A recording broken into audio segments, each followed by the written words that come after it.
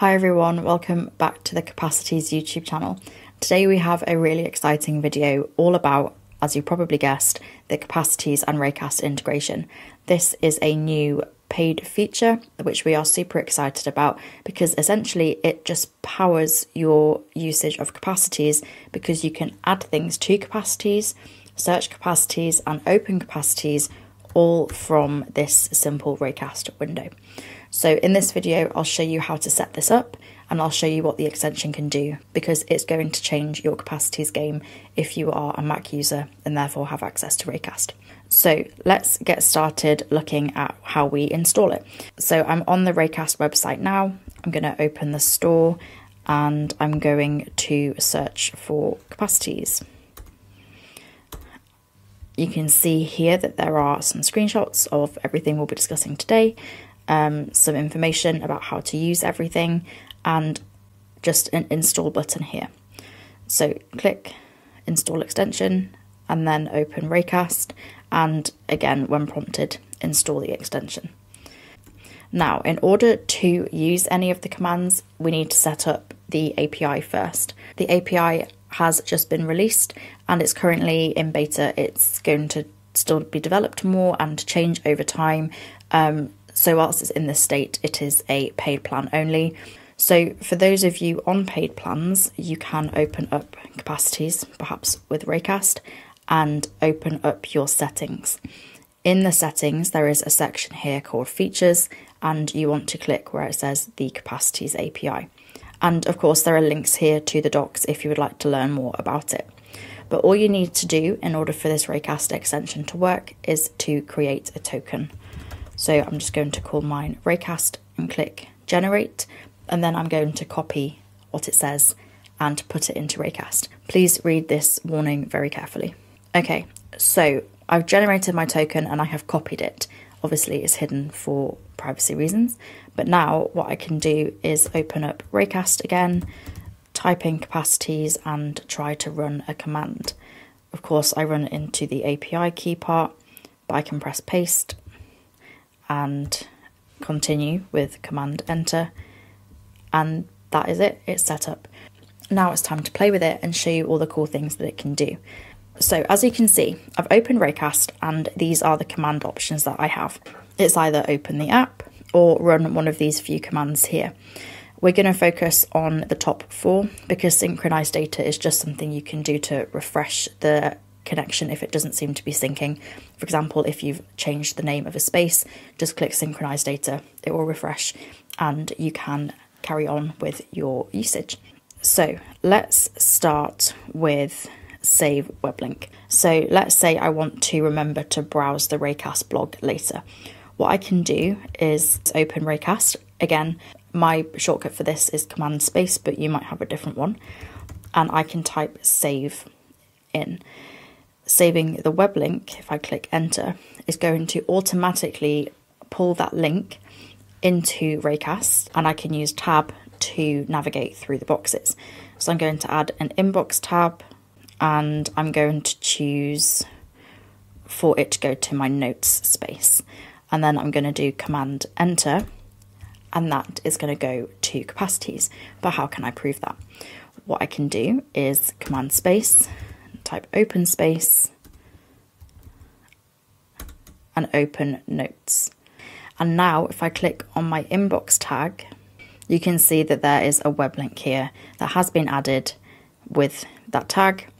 And if I go back to my daily note, that has been created today. And all of that was done with Capacities closed from the Raycast website through the extension. I've closed Capacities again and the same idea occurs with the daily note. So I can Command space, type saved daily note and then say, again, define which space it goes to and save. Open space, notes, and we'll give it a couple of seconds and it will arrive in Capacities. There we go. Now that has created a brand new object. It has told me at what time it came in from, and this is your Raycast icon to say that's where it originated. But think about how powerful this is. You can be in any app anywhere on your MacBook, and if there is something that you want to add to Capacities to your daily note, all you need to do is run that command. And there's actually an even faster way to get there, and I will show you that shortly. So we have briefly looked at saving web links, opening space, and saving to daily notes, and the final one is searching your content. So if I just click enter here to load that, this is a title only search of every single object in Capacities if you've toggled on the all spaces option. You can just choose to search one, and if I type in para, you can see that I have 3 objects whose titles include the term para, and the search results are labelled with which object it is. So if I know it's about the article that we'll be publishing very soon about that, I can use my arrows and the enter key to choose the correct result and click enter, and that takes me to Capacities to this exact object. Again, this is incredibly powerful. If you are in Flow and you're working and you think, I need this specific thing from Capacities, just from your keyboard, you can search for it, load it, find what you want, and then go back to whatever you were doing before. Now, that's not all. What you can do in your Raycast settings is apply aliases and hotkeys.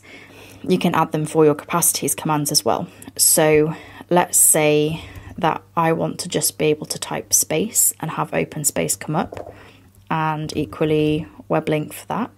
You can simply add these aliases in. If I then close that, open Raycast with command space and type space, the command has come up a lot faster because of that alias. Same for web link. You can also record hotkeys. So if you want to get to your daily notes super fast, you can record a hotkey. I would do Command D, and if I close that, without even having to open Raycast, Command D opens up the window in which I can put the information I want for my daily note. Saved daily note, space, enter, notes. And there we go. I've probably said this a lot of times in this video, but this is so powerful and it's also very customizable. But if you want a way for Capacities to really be the center of your MacBook, of the way that you work, but power it further than the app itself already is, Raycast is probably the way to do that. And you can customize it to make sure it fits your workflows, so you are getting the most out of your work and your Capacities and your laptop every day that you're on it.